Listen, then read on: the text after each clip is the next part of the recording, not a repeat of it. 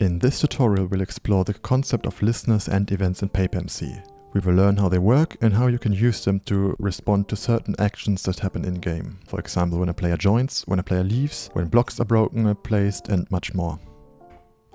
So let's create a new IntelliJ project for that. Let's call it episode 04.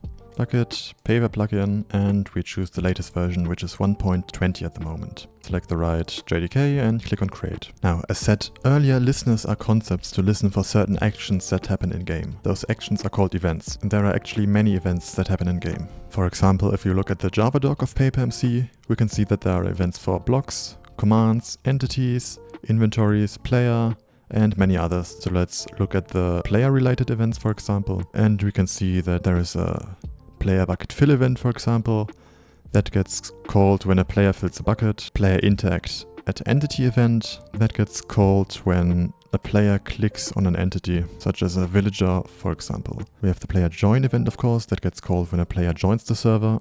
The opposite of it, player quit event, that gets called when a player leaves the server, and many others, as you can see.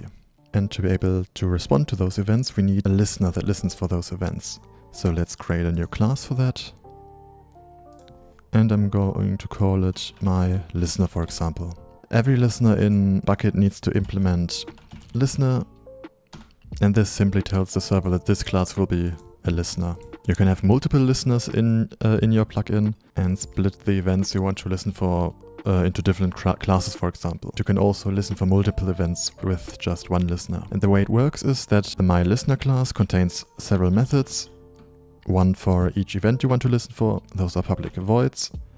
You can name it, for example, on join if you want to listen for a player joining. And the important stuff is that you annotate each method that should handle an event with @EventHandler. And now to specify which event we're listening for with this method, we need to pass it as an argument. So on join, you want to listen for the player join event. So we have to pass the player join event, player join event, and give it a name. I like to call it event. And now when this method gets called, we know that a player join event has been called, which means that a player joined the server. We can use the event with this event variable and type dot, for example, to see all available fields. And as we can see, there is a getPlayer method to get the player related to this event. As this is the player join event, this player will be the player who just joined the server. We have methods to get the join message, to set the join message.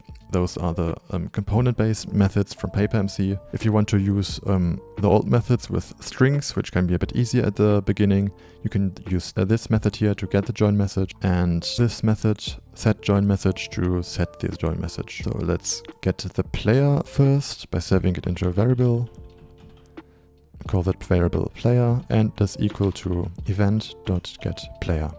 I import player with Alt Enter, and now we have access to the player who joined. And just as with every other field in IntelliJ, you can simply type the name, press dot, and see all the available methods. For this example, let's send a message to the player, for example. So send message, welcome to the server, and let's append the name of the player, which we can get by player.getName. This gets the player from the event. This sends a message to the player. And now we want to remove the join message, for example.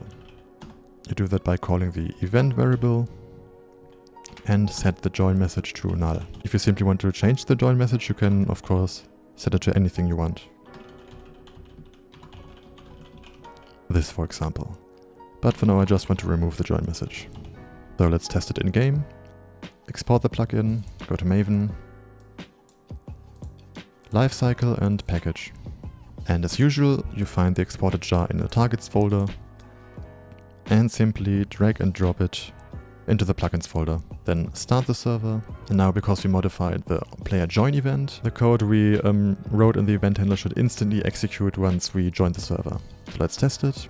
And as you can see, this didn't work. This is because we first need to tell the server to register our listeners. So all the event traffic gets forwarded to our listener class. This is done in the onEnable method, your main class.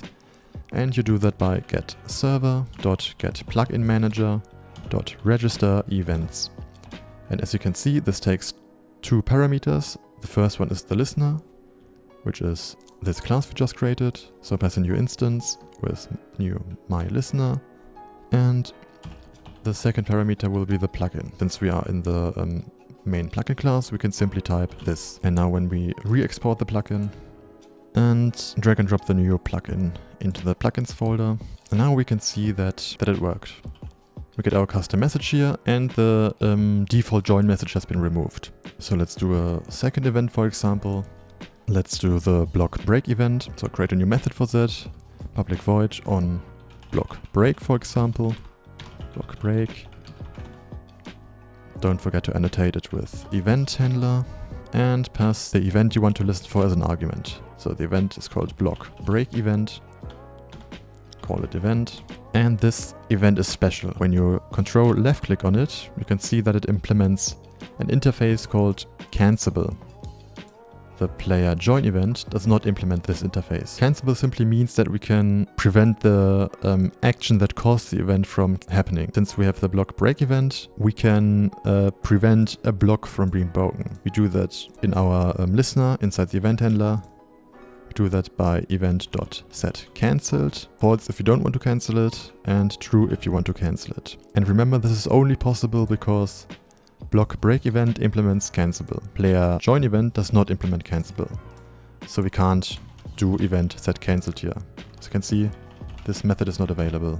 And what this event handler does now is it listens for a block being broken, and then it simply tells the server to cancel the event. We can also do something else, of course. For example, let's get the player again who broke the block and send a message. You can't break blocks here, for example. Of course, you can use color codes, either with the paragraph sign or with the chat color enum. So let's choose red, for example.